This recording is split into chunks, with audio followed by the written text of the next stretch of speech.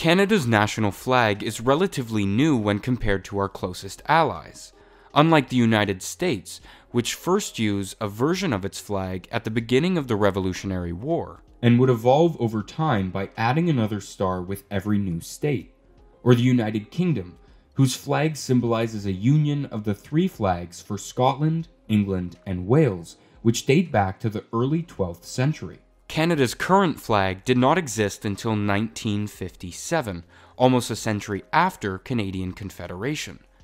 Between Confederation and gaining our independence, Canada had many different flags. Our flags evolved, like our territory, to encompass new provinces and territories as they joined the Confederation of Canada. When Newfoundland and Labrador joined Canada in 1949, it became apparent that Canada had expanded its borders as far as it could, and it was time to create a national flag that represented all of our population. Thousands of proposals were put forward by students, professors, and even prime ministers.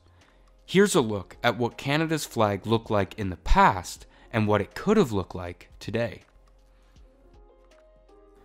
For most of Canada's history, our flag wasn't determined by our government or Canadians themselves, but by our conquerors. An extension of the colonial feud between the United Kingdom and France, parts of Canada flew either the symbol of France or of England, depending on their allegiance.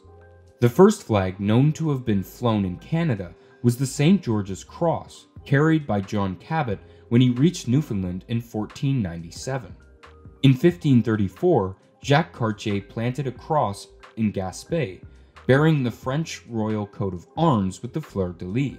As the British began to dominate the region following multiple wars across almost every continent, most of Canada began to fly the Union Jack.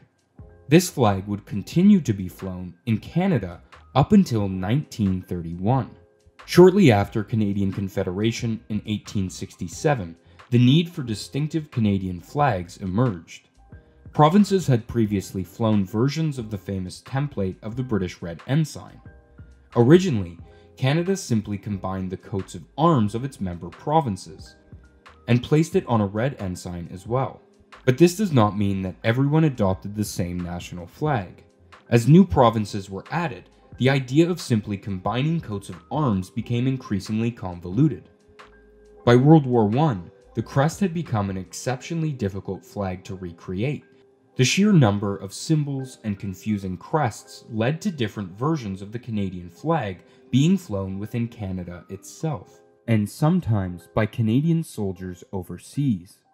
Yet, World War I provided a distinct opportunity. For the first time, all of Canada's member provinces were stationed in the same geographic region.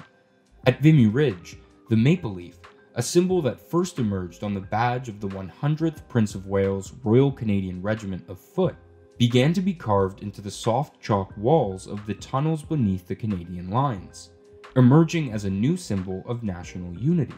In 1921, by proclaiming the Royal Arms of Canada, King George V made red and white the official colors of Canada.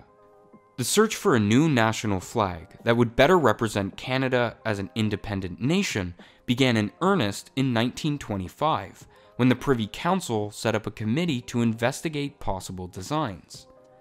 This would mark the beginning of what is now called the Great Canadian Flag Debate, which would last almost 40 years. It wasn't until 1946 that the committee gave its first official recommendation, called, rather lazily, the 1946 Special Joint Committee's recommended national flag. Sadly, this appeared to be a mere revamp of the Canadian Red Ensign, but it made one noticeable advancement. The committee recognized the maple leaf as Canada's national symbol, despite the fact that the design was never formally adopted. Throughout the time that the committee was working on their own flag, Canadians from every province proposed their own. Attempts to symbolize national unity by using multiple symbols often became very elaborate, and only compounded the issue with the crest in the Red Ensign that they had been trying to solve. Student submissions, like these, succeeded in incorporating symbols from every province, but they often incorporated too much symbolism, and failed to create an image of Canada as a whole.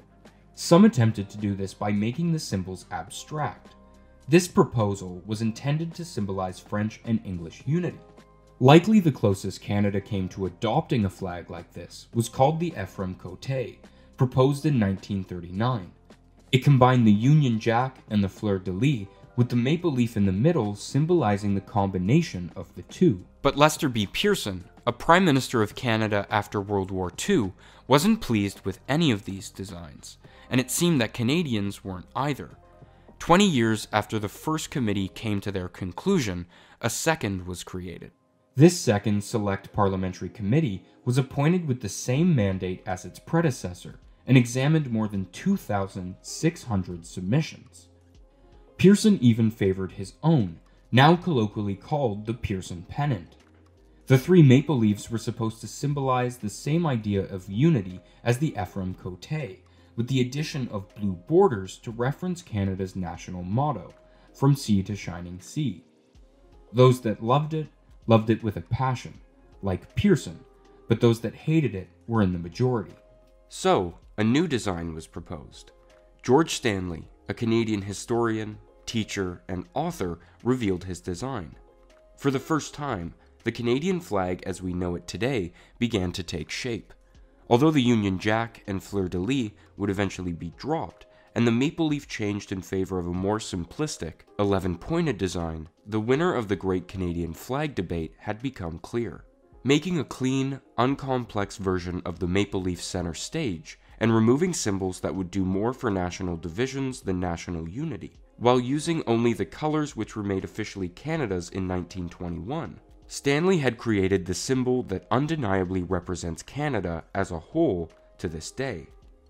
Unlike other countries which needed to revise their flags every time a new province or state was added, Canada's flag is a symbol of a whole country being greater than the sum of its parts. Thanks for watching. If you liked this video and want us to make similar content in the future, please leave a like and consider subscribing. If you have any ideas for next week's video, please leave a comment and we'll be sure to check it out. We really appreciate any and all support as we continue to grow our channel and try to make the content that you enjoy.